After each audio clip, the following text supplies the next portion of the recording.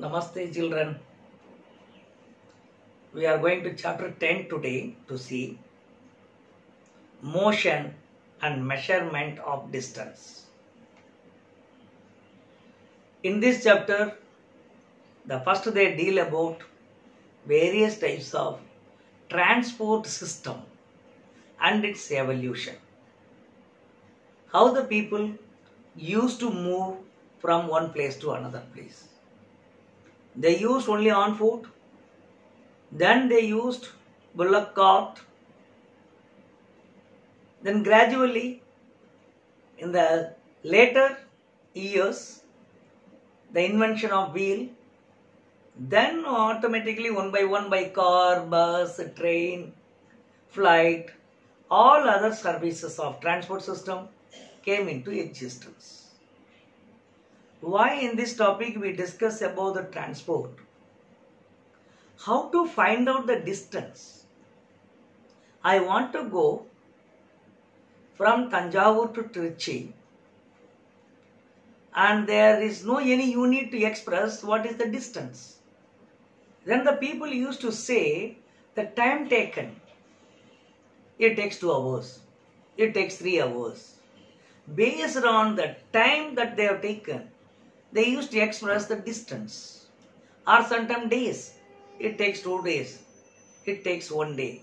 Like that, the time duration is used for measuring the distance. Now let us see what is length, what is distance. Length means it is how long, that is the length.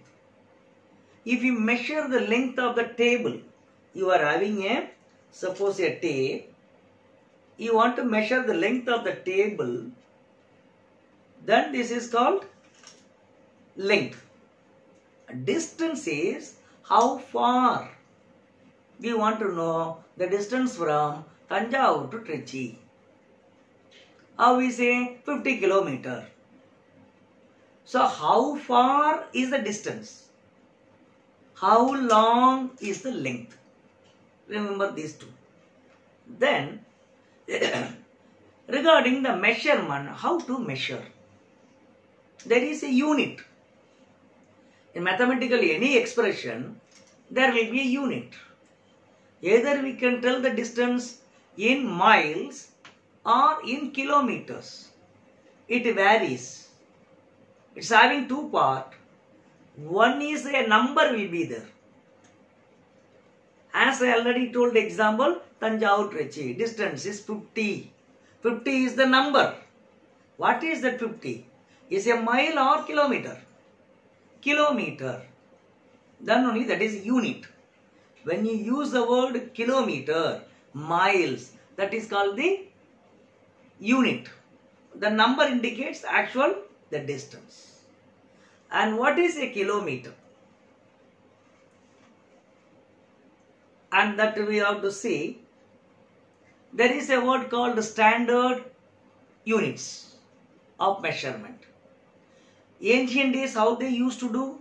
By using their arm, length of the arm they use. Even now, the flower shops, the ladies wherever this you can see, they use their arm only for measuring the flower. And people, even now they use foot for measuring the surface of, suppose a room size you want. They use with the foot. But these are all will not be a standard size. Person to person, the size will vary. That is why they thought we can have a standard system or called standard unit or SI unit, International Standard System of Unit, that is SI units. In the SI unit, 1 kilometer is equal to 1000 meter.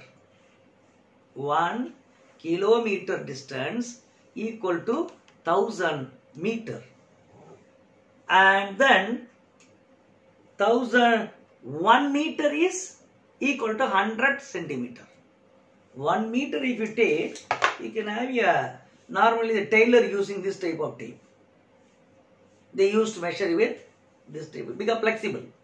If we use this tape, this is also tape only. It is not that much flexible. And 1 meter if you take, it's 100 centimeter.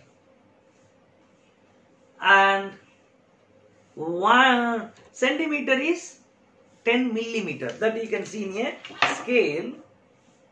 Between two, the distance of centimeter, if you see 10 millimeter, small line will be 10. In such a way, a standard unit was introduced for easy calculation. Then while measuring, normally what we use? Easy way, using a scale to measure the length. If length is more, then we use the tape. Either you can use this type of tape or you can use the flexible tape.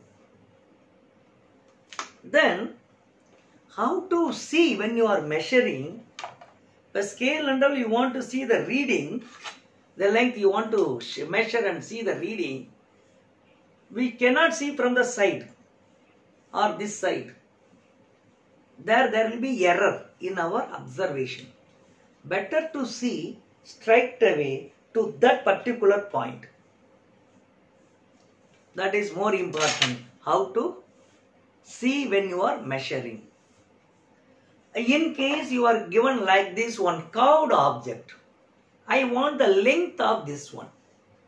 Here you cannot use a scale to measure. Difficult. Then people was to use, they use a thread. Easy to place the thread. The tip of the thread will be placed. You can use the thread length.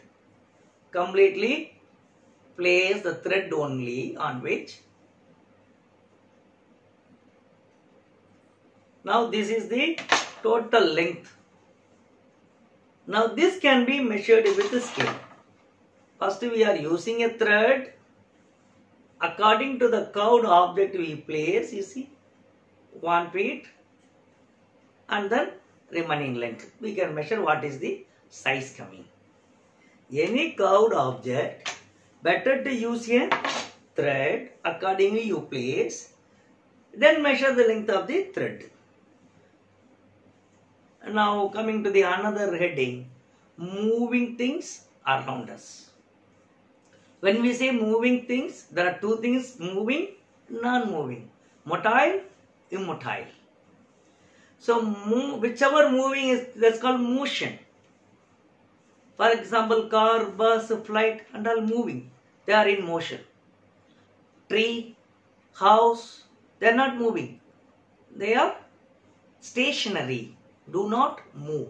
Stationary means do not move. And now we are going to see the types of motion.